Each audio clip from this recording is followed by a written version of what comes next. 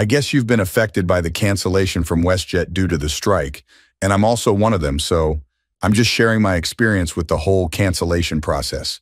For me, it happened Sunday, June 30th. I found out in the morning that my flight was canceled. I kind of suspected it might be, and it was. Then I went to the Westjet website, trying to figure out what to do. So the first thing I want to say is when you log in, they should really walk you through the process. You shouldn't be scrambling to go to 10 other websites like YouTube, CNN News, or something like that to find information. They should have a flow chart that pops up and gives you instructions if your flight's been canceled. It should just say, click here, and just walk you through what to do, right? There should also be a list of the benefits you qualify for with links or contact information so you can easily get them. Maybe the government should regulate this so, you're not left scrambling trying to get a lawyer to figure out what rights or benefits you're entitled to, right? Anyway, we know problems happen, but my overall experience is that the communication hasn't been good at all. I did get a phone text message saying my flight was canceled. It indicated they have 48 hours to find me a new flight. That's a Canadian law. Unfortunately, they didn't say how they're going to advise me or where I should find updates on this. Also, I can't contact them.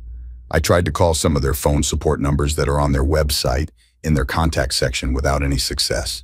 I tried calling most numbers only to find out they will not be taking phone calls. It doesn't matter what phone number I use since there is no one to handle calls. I guess they're overloaded, and so they're saying, that basically you got to go to the website on their self-serve page, but that didn't work either. There was no way to book a new flight on their self-serve page. With all the tech we have, I am surprised that a self-serve page cannot be made that allows us to select a replacement flight. I would have been happy to use a self-serve page if they actually had one that worked. A self-serve page should basically ask you if you want to book another flight and give you a list of flights and then give you the option to select a flight, but there's nothing like that. Their self-serve page was also not very clear about what options I had, so I kept going through the steps. And then when I clicked the last button that I thought would give me some useful options, nothing happened. I guess their webmaster was asleep at the wheel when they made that part of their website. What they should do to alleviate a lot of pressure on their side is to indicate how often they will be updating us about alternative flights. For example, they could say that we are not accepting phone calls or communication by their chat box at this time, but will provide updates every 4 hours or something like that. These updates should be on their website as well as by email and by text messages.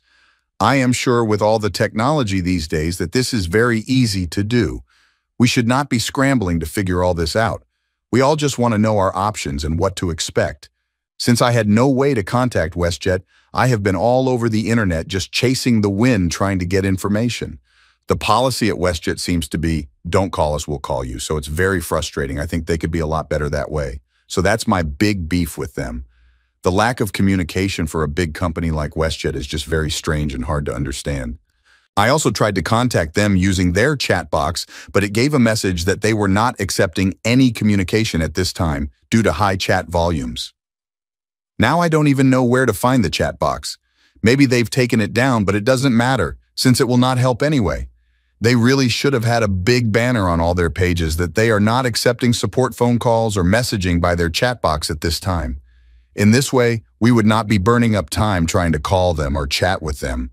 We all know problems happen, but what has made this experience a big headache is that there has not been a regular flow of communication.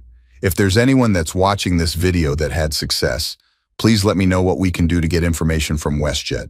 Please let me know your experience in the comments section below, so others can also benefit. I imagine many other people have had a similar experience because there's just not an easy way to contact Westjet at this time. I'm not sure if there's any benefits for us due to this cancellation, other than them getting us a flight within 48 hours. One YouTube newscast station I watched said it is a good idea to wait the 48 hours, and then if you don't get a confirmation from Westjet for a replacement flight, then book your own flight and later contact Westjet to cover the cost for the amount you spent on the flight. If they refuse to refund you, then you could take them to small claims court. I know that would be a hassle, but an option that you might want to consider. Well, that is all I have for now, so I want to say thanks for watching.